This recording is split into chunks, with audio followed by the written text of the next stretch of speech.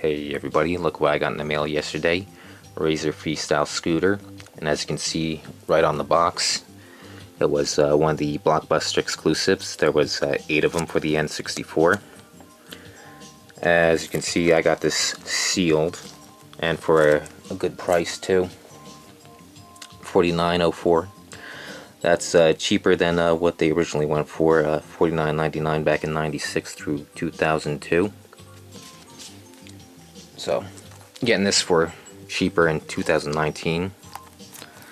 It's a very good deal, and just for inflation, that's a really good deal. And being sealed. Alright, let's check out the seal real quick. Check out the size. It looks like this is a U seal. See how it goes along.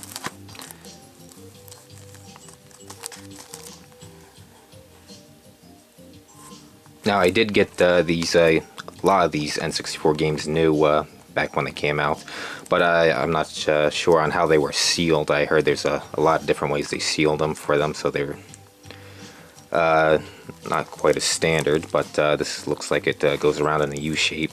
So if anyone knows if this is a legitimate seal, which I was talking to the guy who was selling it, I'll get to that in a second.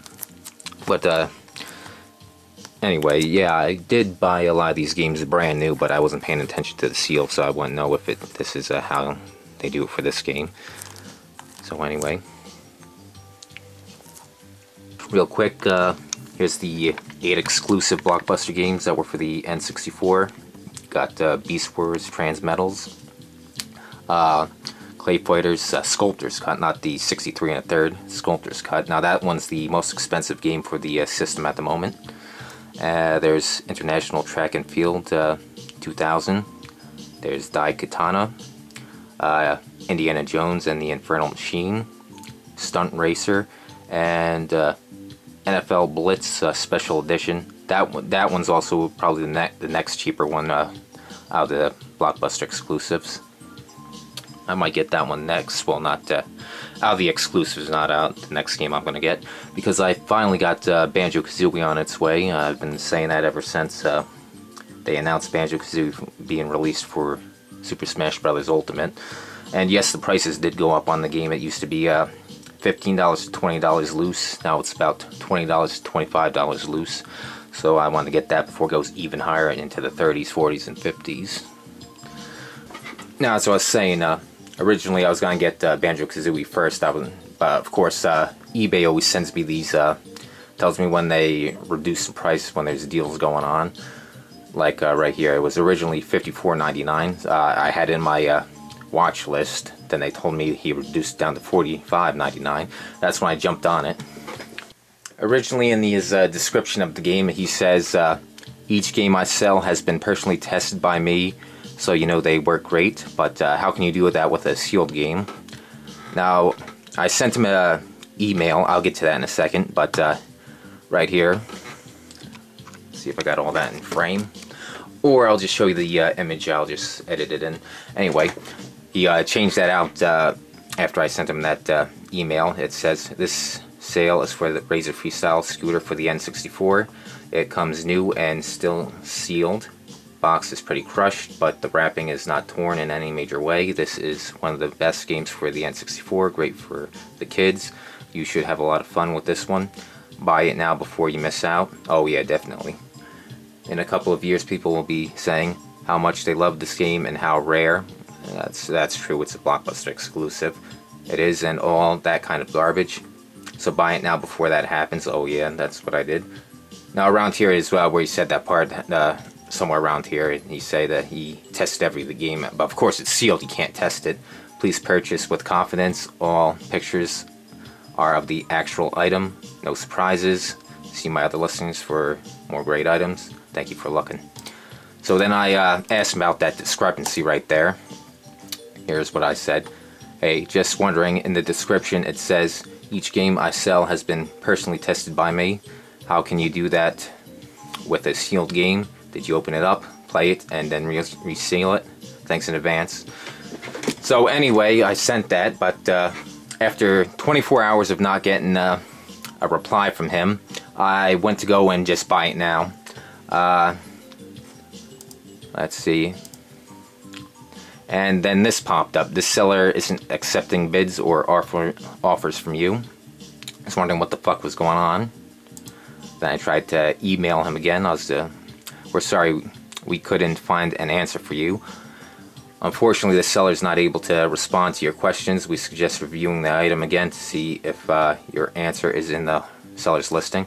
So I was wondering what the fuck is going on here. I can't buy it. I can't contact him through the item anyway. And then I finally figured out that I can contact him through just his whatever it's called, his chat. We'll just call it his channel, through his username, as opposed to contact him through the item that you want to buy. And here's what I said the second time. Hey, I asked you a question on the Razer Freestyle scooter for the N64. After not getting a response after 24 hours, a lot of times bigger sellers don't ever respond, don't have the time or whatever. I went to go buy it anyway, but once I went to go buy it, it said the seller isn't accepting bids or offers from you. So I don't know if you tried to write me back and accidentally hit the block button, or did you intentionally block me, because that was a legitimate question. As you can see, I've been on eBay for 16 years and have 100% feedback, positive feedback, so I'm no troll or whatever. Well, anyway, if it was an accident, unblock me so I can buy it. Otherwise, I'll just buy from someone else. Thanks in advance.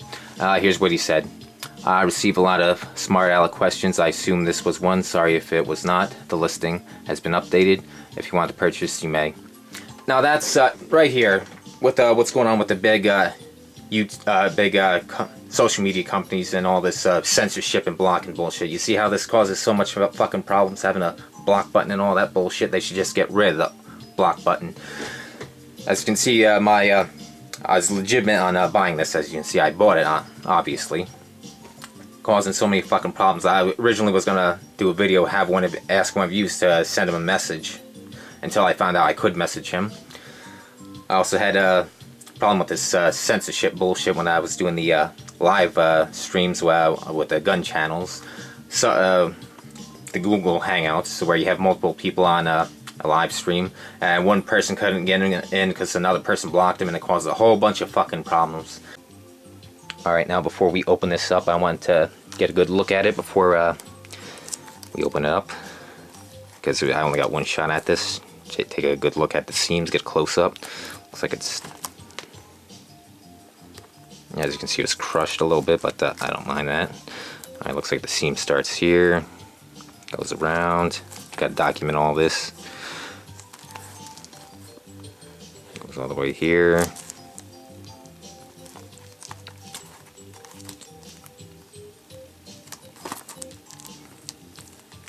Yeah, kids, games are meant to be played. I don't care about the value. I want to play them. So that's why I'm going to open it up. Alright. Blockbuster exclusive. Now I got an idea for when I open up these sealed games. I leave the saran wrap so I know I once had it sealed. I do that for because some of my Jaguar games I got sealed back in 2008-9. I didn't leave them on except for the last one, so that indicate I got them brand new. Alright, here we go. Alright, looking good right here. This is authentic because it has the serial number, or model numbers, or letters, if you will. Both sides. So looking good so far. Oh, what the hell is this? Alright, this is something new, but then again, this is a Blockbuster exclusive, so they could be packaged differently. Alright. The game itself. A little baggy.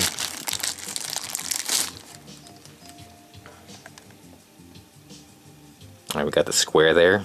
Wow, look how good this looks. We got the factory stamp looking real good here. Brand new N64 game in 2019. Label looks good. Alright, nothing blurry. Special look at the contrast on the ESRB rating. That looks real good. FQ, gotta look for that when we open it up.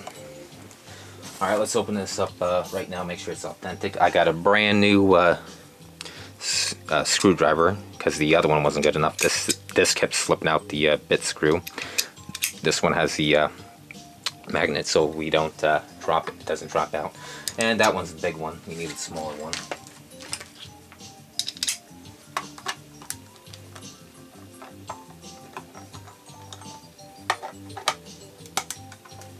Oh yeah, this is much better than trying to keep the thing inside. Alright, looking real good. Alright, we got some of the serial numbers there, right on the RF shielding.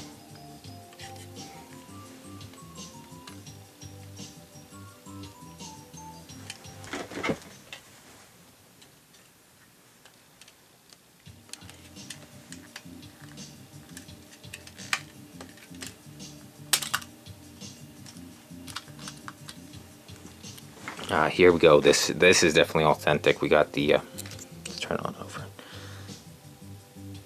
FQ. Alright, that's accurate. Yep. We got the Nintendo copyright, that's good. And then we got the paint splotch there.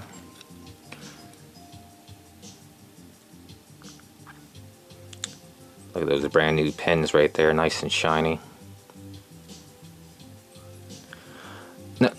Now what I want to know is if those pins are made of gold, actual gold, so they don't rust on you, because I hear people say don't blow on it, but I've checked NES games that I had for years that they've been blown on and they still look very good, so I'm wondering if it's made of gold so they don't rust.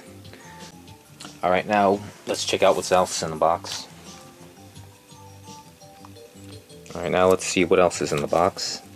Alright, looks like it doesn't have the loose tray, it has the compartment inside. We got the manual, it's bent a bit, because of course somebody bent the box. Let's see if there's anything special from the being Blockbuster. No, it just looks like the game and the manual, nothing else than that. Yeah, a little bent, but whatever. Wonder whose fat ass sat on this fucking box.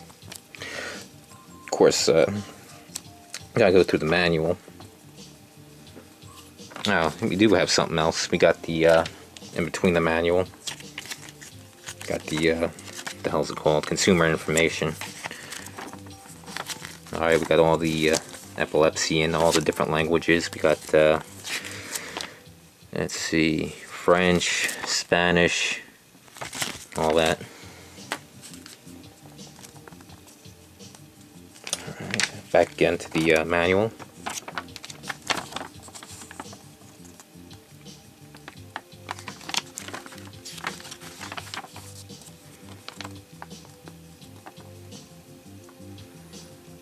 Alright, definitely want to look at the how to play right here. Never played this one before, never rented it. If it's supposed to be like Tony Hawk's Pro Skater, if it's anything like that, it'll be good. And not the menus during the gameplay. Let's see, on ground, brake with C. Jump and release the C button. Well, which one?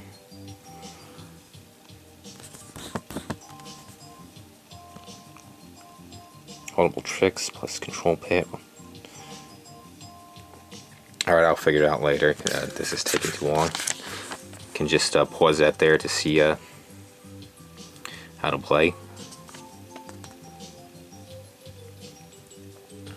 We got the circuits.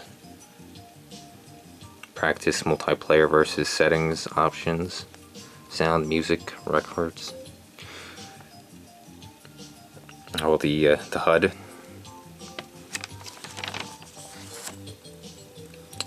Pause screen, the trick list, results screen, the end level summary screen, controller pack saving,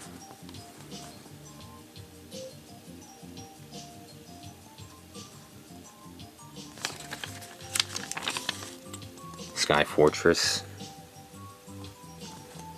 And we got the credits right there. Not a thick manual, but at least it's in color.